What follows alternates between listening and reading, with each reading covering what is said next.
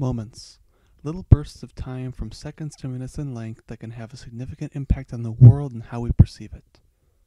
We often enlist moments as representative of events and memories. However, to truly understand the impact of a moment, one must know the historical context around it. As you can tell, this is the end of Finals 2 of the 2010 Einstein field.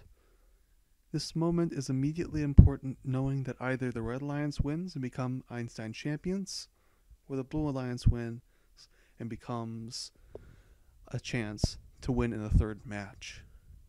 There's an incredible amount of history between the first picks of each alliance, and the outcome means a lot historically. The first two picks have already faced off this year, making the finals something they've seen before.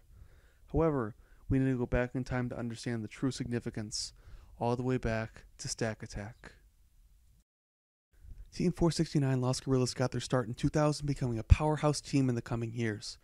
Starting their sophomore season, they have become both a regional and a division finalist, missing Einstein Field by a few points. In 2002, they would win two regionals, one alongside the hot team and one against them, who will be coming up later. However, in the division, they would come in clutch. They team up alongside the number 1 seed Road Warriors and the Gale Hawks to make it to the finals of their division. They'd be upset by Raider Robotics, the Robonauts, and the Pink Team in the finals, though, making them have to wait until 2003 to try again. Try again they would, though, and after a rough start in the regional rounds, they would team up with Wild Stang and the Husby Brigade. In a stacked Archimedes division, they would go 1-1 in each of their sets, ending up beating Chief Delphi, which was actually the other half of Pontiac. Both Chief Delphi and the Husky Brigade would team up to become the Wings of Fire, alongside the Feds and Falcon Area Robotics.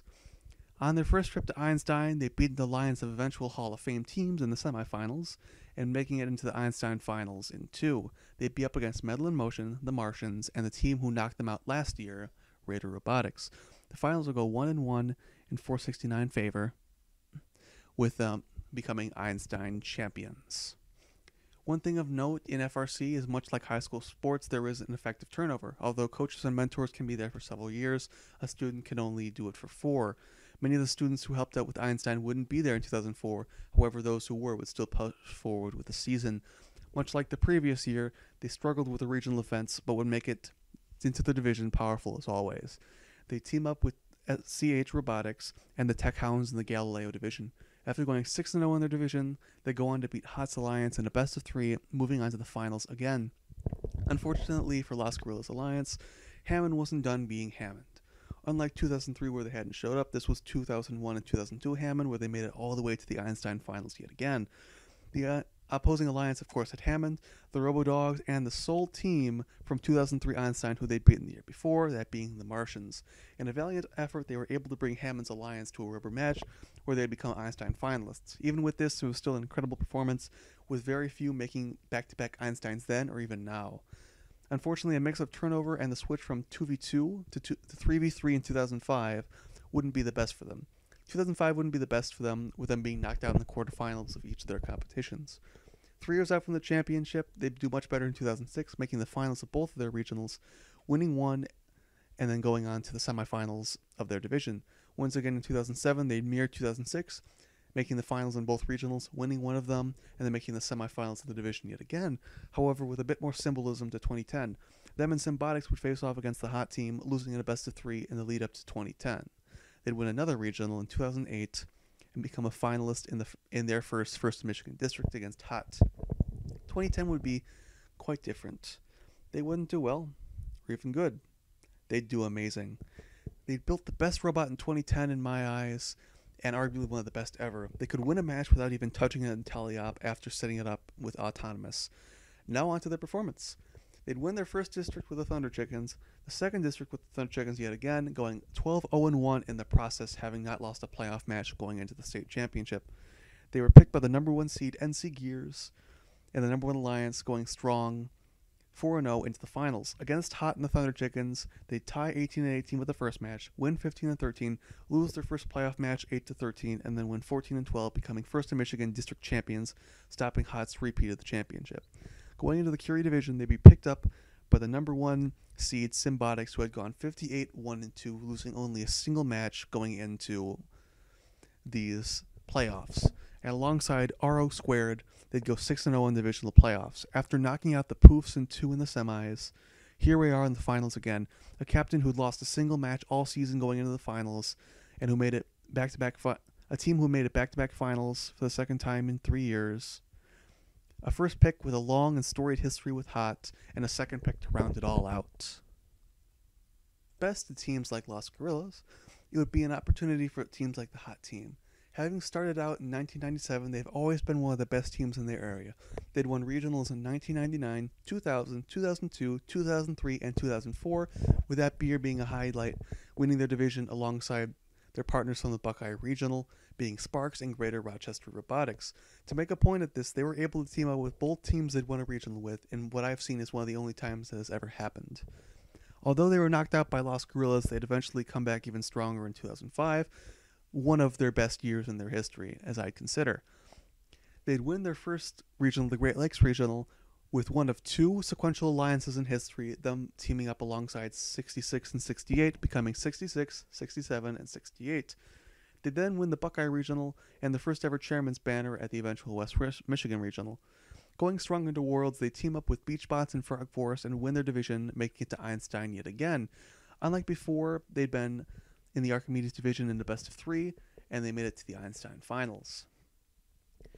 Their first finals would be a tough one against an alliance of the Cheesy Poofs, the Gila Monsters, and ROBBE. In 2 very close matches, they become Einstein champions. On top of that, they'd win the Chairman's Award, making them the only team in history to win Worlds and be inducted in the first Hall of Fame in the same year. Following up on this year, 2006 and 2007 wouldn't have as much fanfare. They had a great regional alongside Symbotics, where they beat Los Gorillas on the start off 2006.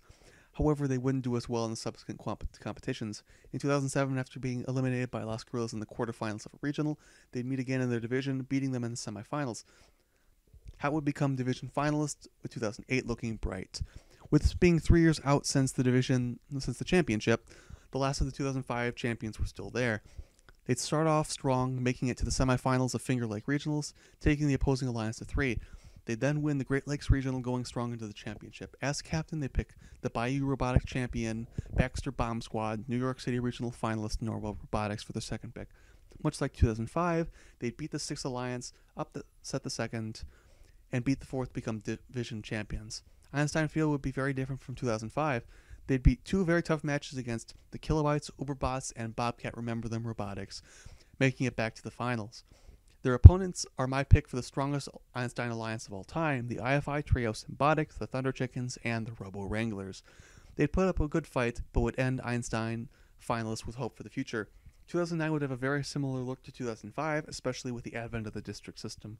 They won their first competition with the Thunder Chickens, their second with Truck Down Thunder, and a third again with the Thunder Chickens. They had won 3 competitions before the state championship, only having lost 3 matches, all of those being in the last competition. They team up with the Thunder Chickens at states, become state champions, going into Worlds with 4 banners.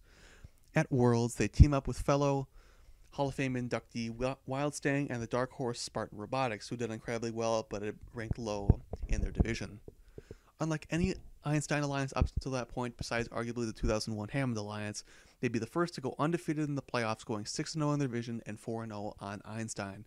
They'd end up against the Thunder Chickens, Truck Down Thunder, and the Bears in the finals, where they would win in 2. Going into 2010, we've set the stage. Hot would win their first district with the Foley Freeze and their second with the Wings of Fire. However, unlike 2009, both finals would end in a best of 3. States would end with them as second seed, picking the Thunder Chickens to take on a powerful number 1 seed. They'd eventually lose, though winning the first playoff match against Los Gorillas. Going into Newton, first seed Beach City Robotics would pick Hot and our friends Bobcat Robotics, making a powerful number 1 alliance. Mirroring their district performance, Hot would go 4-0, then bring the finals to 3, beating the 2008 Ally and Bomb Squad. If making back-to-back Einstein wasn't good enough, they had a great chance of making the finals.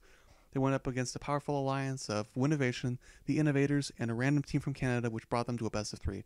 OP and Winnovation would set a record 22 points on Einstein before being beaten by the Hot Alliance. Here we go again in the finals. Both alliances with storied past wanting to win the championship. Let's see what happens.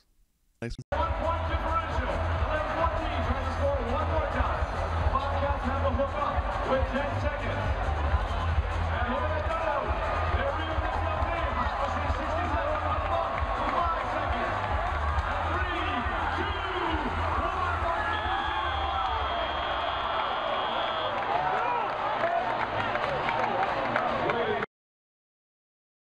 And this is how it would end. The Hot Team, alongside Beach City Robotics and 177 Bobcat Robotics, would become world champions. The Hot Team would become a 2-time in a row world champion and become the first team to win 3 championships since Hammond had done it many years ago in 2002.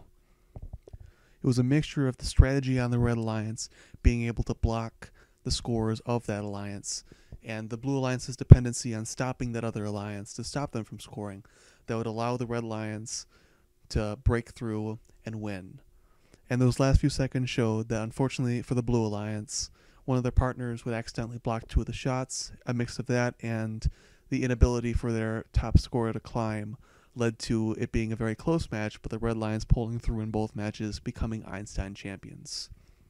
Now, we all know what happens from here. Hot goes on to win a few more divisions and wins 3 more state championships, those being in 2011, 2012, and 2016, with Las Gorillas also doing the same, winning state championships in 2012, 2013, and 2017, however, not all at the same rate as Hot. Hot would continue to be an impressive force within the state of Michigan, making the finals of almost every single state championship since, whereas Las Gorillas didn't do as well as they have done in 2010. This is an incredible moment in FRC history, and I hope you all enjoyed it. And if you like this, please let me know down in the comments below, and I'd be more than happy to do something like this again. Thank you, and this has been the FRC Historian.